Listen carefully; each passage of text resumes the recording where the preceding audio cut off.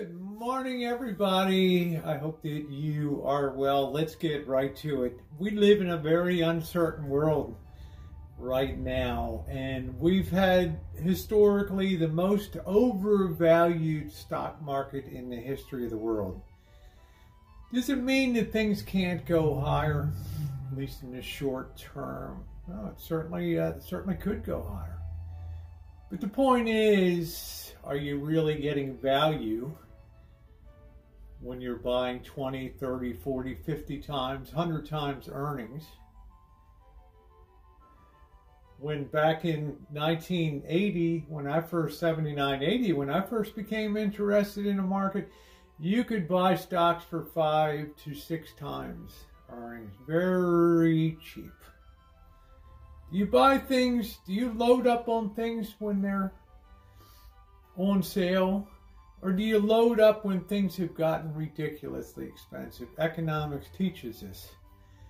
You buy more when something is cheap, not when something is very expensive.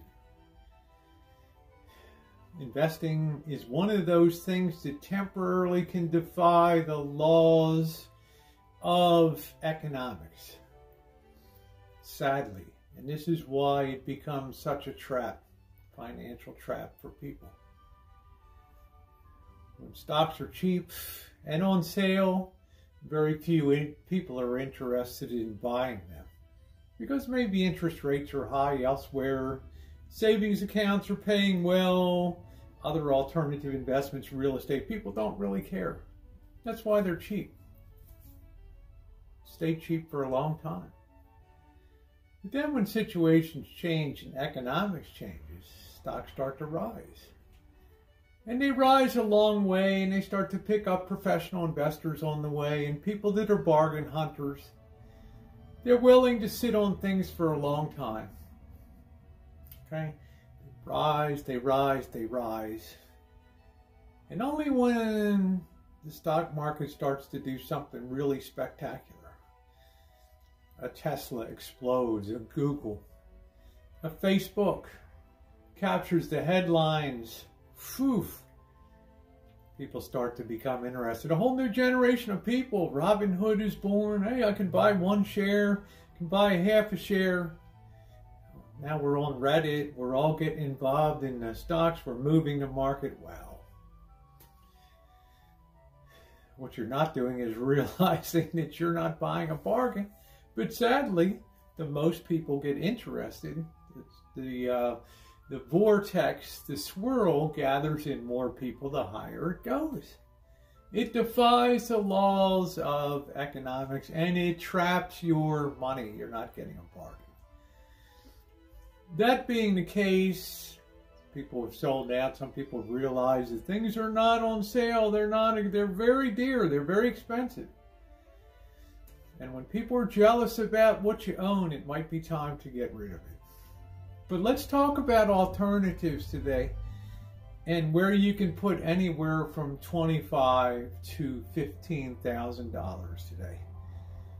Free of state and local tax, free of taxes as you go along and hold it. And I'm talking about United States I-bonds. And I'm going to provide a link down below that you can either open an electronic account with the Treasury or you can sign up for paper bonds. Banks don't do it anymore. Okay, it's all handled out of Parkersburg, West Virginia. Now, what are the advantages of holding these? And you used to be able to buy $40,000 worth, but the government didn't want people flooding into government bonds. They wanted people putting their money into overpriced stocks and putting it to better use than that.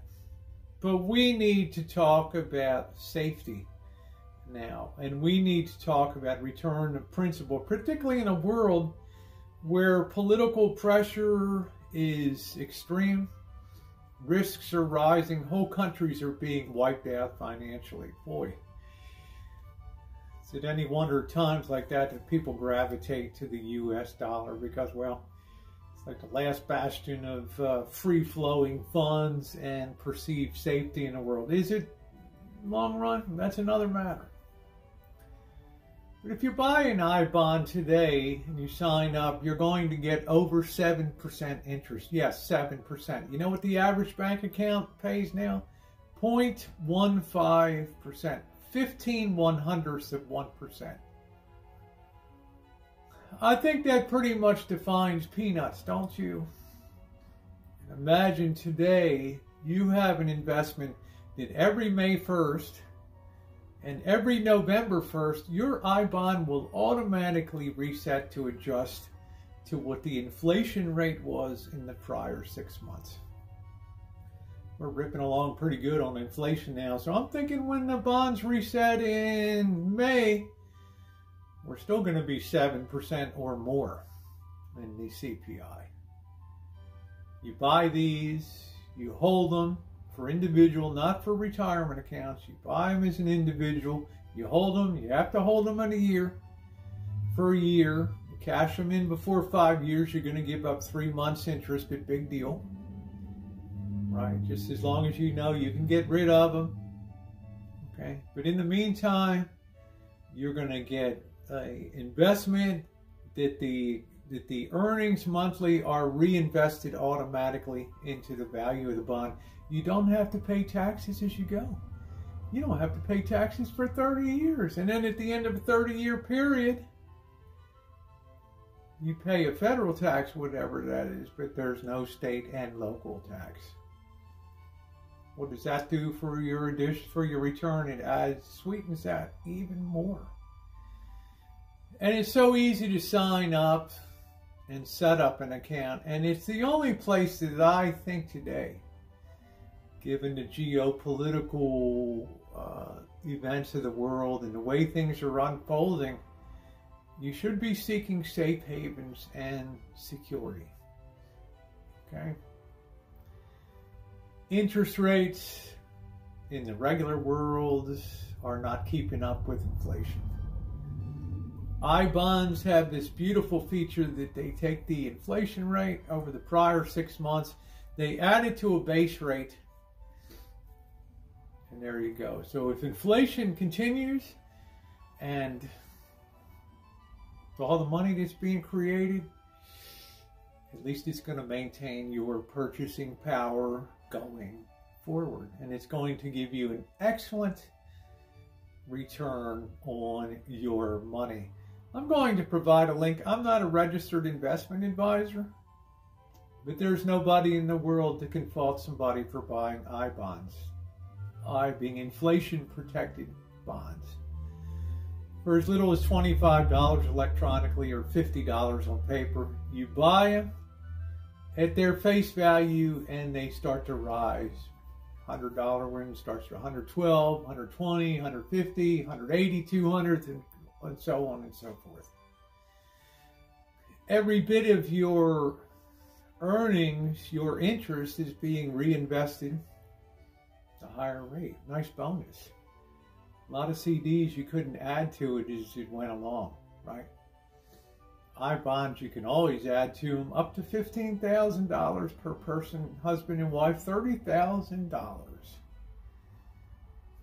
Safe and secure. If they go, well, it's not a world any of us want to be in, right?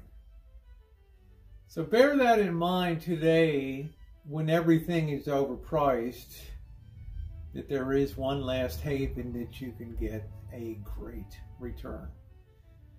Once again, I will put the link in the description box down below.